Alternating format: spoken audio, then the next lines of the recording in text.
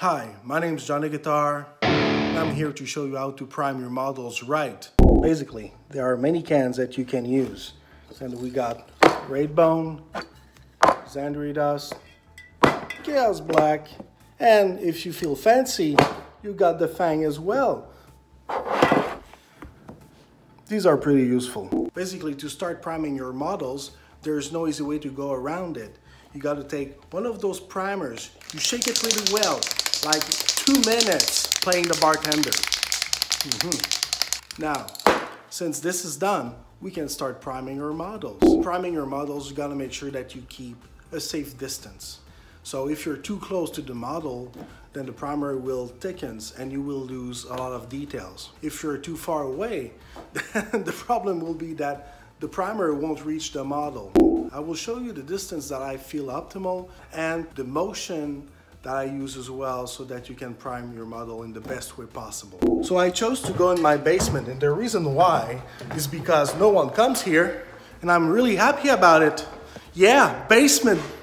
So we got to measure the distance. This would be way too close to the model. Then again, this will be way too far from the model. This is about the right distance to prime your model. So if you're liking the video so far, feel free to subscribe and give me a like as well.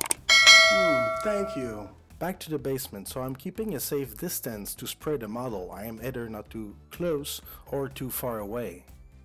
As you probably notice, I'm spraying in short bursts from left to right in a short motion. This prevents an accumulation of the primer on the model. And carefully spray the model everywhere. If you see some gray, then it probably needs some spray again.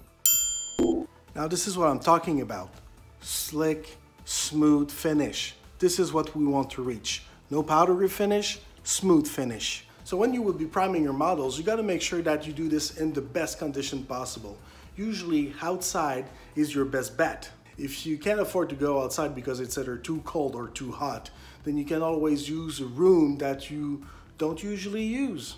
There is one really important thing that you got to remind, okay, is that when you will be spraying, it does tend to smell a lot.